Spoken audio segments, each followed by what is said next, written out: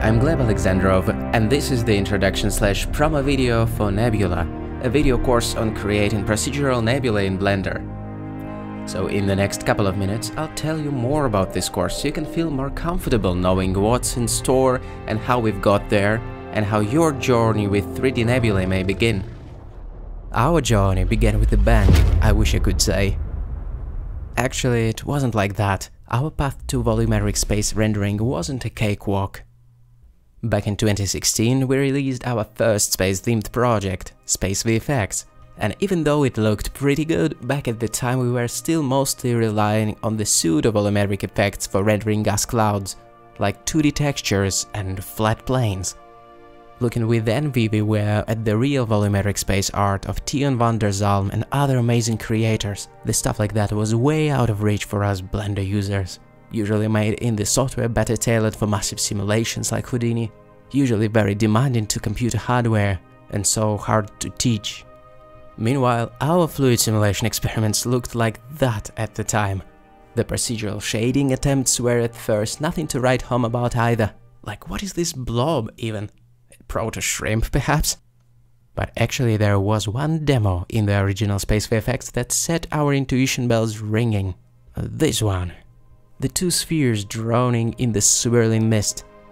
It wasn't spectacular or anything, but it featured a real volume shader with a procedural texture. It wasn't perfect, the final result still had to be smeared with tons of post-processing to hide the lack of details, but the fact that a simple noise algorithm combined with the volume shading can help visualize the vibrant organic interstellar shapes, it got us thinking. So we clinged onto this idea, and the next couple of years went under the sign of the noise. When we say noise, we mean a procedural generation algorithm, like the default Blender noise. In technical terms, it's a Perlin noise, named after Ken Perlin, who developed it in 1983 as a result of his frustration with the machine-like look of computer-generated imagery at the time. The thing about this and other noises is that they can work in 3 dimensions. Meaning that they can be plugged into the volume shaders, which also produce 3-dimensional data, so these things combined can produce beautiful volumetric structures that are random but ordered.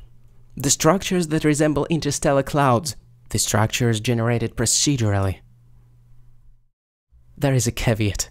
It would look good only if you give it the right settings, like if you know the Nebula special code, which proved to be not easy. Fast-track the part where the protagonists are learning the procedural kung fu, practicing punches and kicks for days and weeks and eventually months to beat that super noise villain, not without the help from the Blender community. Speaking about communal spirit, we got help and inspiration from Samuel Krug, Simon Thomas, Brent Patterson, Gottfried Hoffmann, Clement Foucault, Mark Kingsnorth, Jonas Dichel, Curtis Holt, Tim Barton, Tion van der Zalm, Stephen Werner, Hans Chu, and many other 3D artists and developers. We weren't alone in this journey. Still, it took us a few long years to crack that code. At the Blender Conference 2019, we were finally able to present our fully volumetric procedural nebulae, all rendered in Blender, in cycles. It was something that wasn't too far from the reference imagery we had in mind. The imagery we had thought had been completely out of reach, now rendered in a free and open source software. After this significant conference, we were buzzing with enthusiasm and basically wanted to start the ball rolling on recording a video course about the whole process right after getting back home. As you can tell, it was an overly ambitious plan. It took us a couple more years to actually fulfill this, I wouldn't say promise, but okay, essentially a promise to ourselves and to everyone supporting us. We used this time to polish all the aspects of the workflow and smooth out the rough edges, all to actually make it shareable and make sure it runs on the average GPU, because not everyone has a NASA supercomputer at home. And so, please welcome Nebula, the ultimate guide to creating nebulae in Blender. So, in the first introductory chapter, we will cover the very basics of using volume shaders and procedural textures. What is density, how to control it, how to fill the volume with 3D noises in Blender. It is important to get acquainted with the essentials and make our first volume cube, so to speak, before moving on to more complex subjects. Next, we'll get our hands dirty and actually apply the principles and techniques of Cycles volume rendering to create a simple interstellar cloudscape. After watching it, you'll become familiar with the noise patterns and how to actually plug the nodes in such way as to create the super noise, the texture that is perfect for that kind of job and produces the patterns resembling natural phenomena. Then things will get even more exciting in the advanced Nebulae tutorial. In this one, we'll start to explore powerful procedural shading techniques such as gradients and vector math operations to imitate the physical forces such as gravity, repulsion, attraction or the vortex force.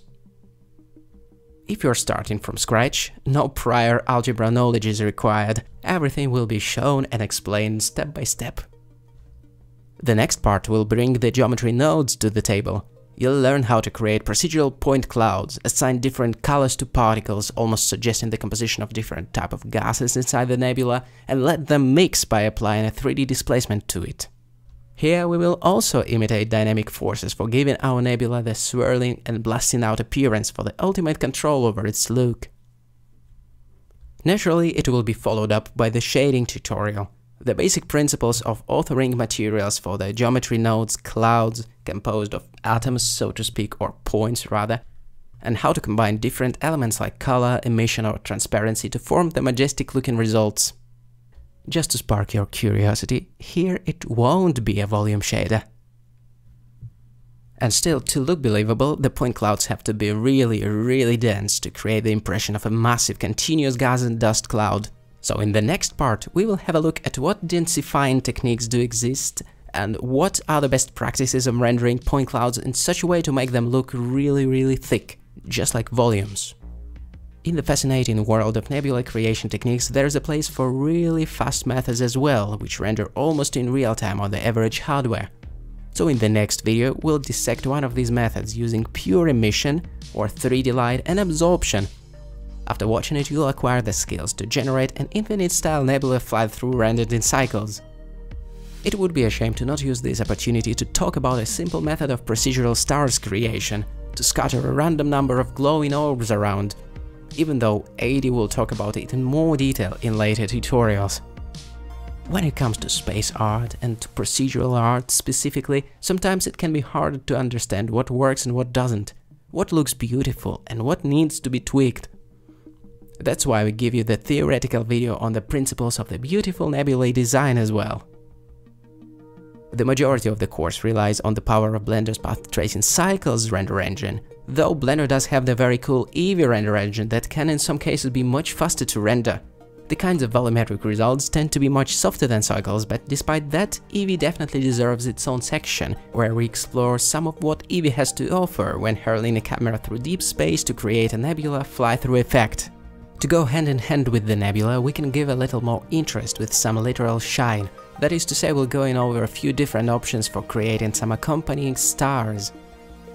And there is more. Stay updated by following our social media, where we announce all the updates, reworked videos, new project files and other stuff not mentioned in this video. Speaking about the project files, as usual, all the necessary resources are bundled with the course and are available for download.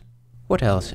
There's a special Discord channel for the course owners where you can share your work in progress shots, ask questions and chat with other students. Oh, the hardware requirements though.